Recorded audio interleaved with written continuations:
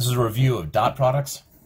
As you might recall, there are two types of multiplication with vectors. There's dot products and there's cross products. Dot products are also called scalar products because the final answer is a scalar. Versus the cross product, also known as a vector product. Now the dot product here, if I have two vectors, I have an a hat and, a vector and a b vector. When I'm multiplying it using a dot product, I am multiplying the components that are in the same direction. So I want to figure out how much of a is in the direction of b. Well, I can break a up into its components. That angle there is theta. This is a cosine theta, and this is a sine theta.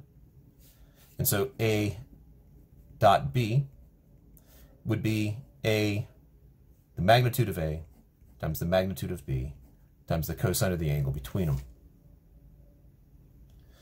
So if I have two vectors, 5 newtons, 3 at a 30-degree angle, dot product with a 3 meter and 70-degree angle.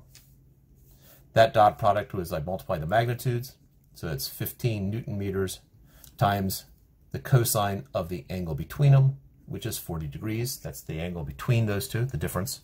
And I end up with 11.49 newton meters, potentially a joule, depends upon the situation. Now, if I am dealing with it in rectangular form, so I have 5 newtons I plus 3 newtons J dot product with 7 meters I hat minus 3 meters, let's make it a different number, 4 meters J hat. Well, I'm going to do it out the long way. So if all I'm doing is foiling here, so I get 35 I hat dot I hat minus 20 I hat dot J hat plus 21 J hat dot I hat minus 12 J hat dot J hat, doing the last. Since dot products care about multiplying parallel components, well, those are parallel to each other, so I hat dot I hat is 1, so this becomes 35. I hat dot J hat, that's perpendicular, so that is 0. That is 0 because they're perpendicular to each other, minus 12 times 1. And so I end up with 35 minus 12, which is 23. And let's not forget units, it is newtons times meters, so newton meters.